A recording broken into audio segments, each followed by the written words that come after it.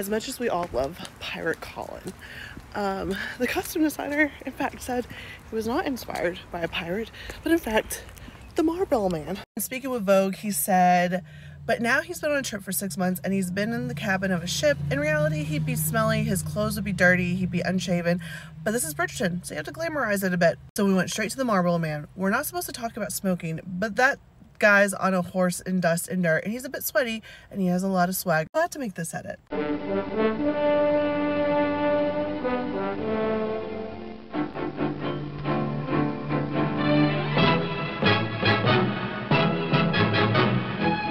You don't see many wild stallions anymore.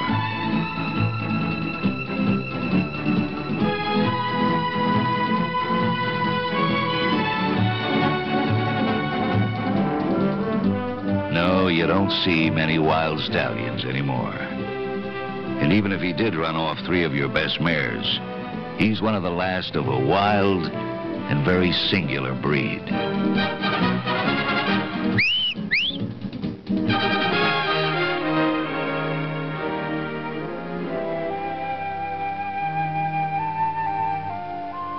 Come to where the flavor is. Come to Marlboro country.